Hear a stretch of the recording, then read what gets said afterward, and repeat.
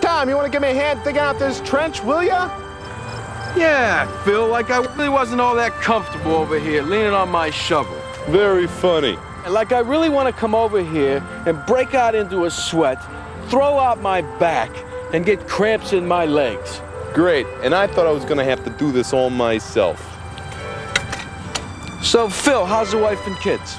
Yeah, we're doing much better. Oh, there was something wrong before? Yeah, I thought you knew. Nope. Well, my wife's father moved in about 5 months back, and, well, it hasn't been the smoothest transition. Tough old codger, huh? Yeah, but please, don't tell my wife I called her that. No, I was talking about... you got me. Nothing like having an in-law in the house. In-laws, outlaws, what's the difference? I'm breaking out in a rash just thinking about it. But you know what? I think it's done our family some good. How so? Well, Gene's dad used to be a pastor or missionary or something like that. Sounds like trouble to me. That's what I thought. Anyway, get this. The first weekend he's here, he wants the whole family to go to church with him. Danger, danger. Evacuate immediately. Exactly. I mean, I don't think we've been to church, I guess, since we got married.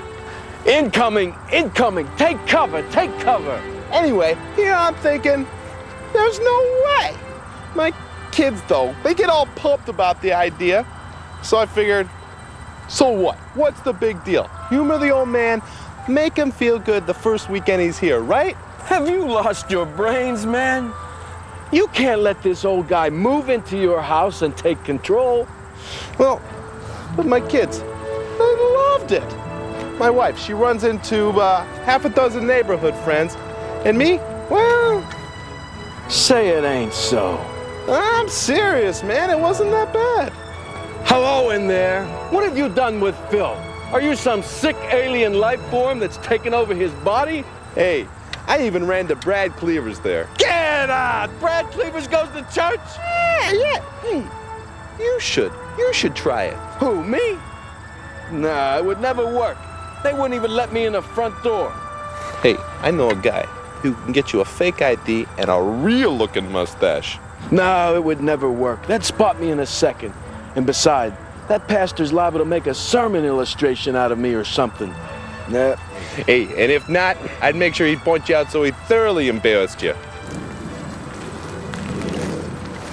Man, church. It's been a long time for me, too. I don't know. Hey, it would certainly freak my wife out, though. She's been after me for years to go to church with her. Well, we'd love to have you both come with us. You're serious, aren't you? Just think about it, Tom. I never would have imagined it. But going to church has changed my whole perspective. I mean, I'm not some kind of religious freak or nothing, but it's done a lot for my marriage. Gene and I spent a lot more time talking about things that are really important. Significant things. And I feel better, more at peace with myself now.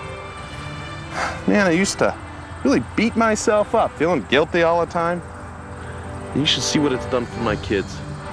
Man, are they psyched. They love it. You know, come to think of it, Phil, I have noticed some kind of difference about you. Difference? In a good way? Well, yeah. I guess we just spend so much time just shooting the breeze that we really never talk about stuff like this. Yeah, how long we been working together? Oh, I don't know. Seems to me about 2 years. All right, then. This is okay, right? You betcha. So I think it's about time we start sharing our stories, don't you? Yeah. And if you ever need to talk. I was just waiting for you to go first. Such a gentleman. Well, you know me, Mr. Manners. Right. No, but seriously, Phil, thanks. For what? Well, I'm really glad to hear the things that are going on good with you. And I'm glad you shared it with me. I never would have guessed that it was church that made the difference. You know, my life has really been going crazy lately. My wife and I are fighting all the time. I could really use a good dose of what you got going. It's beginning to sound good. Well, it just helps to say what we're going through. Yeah.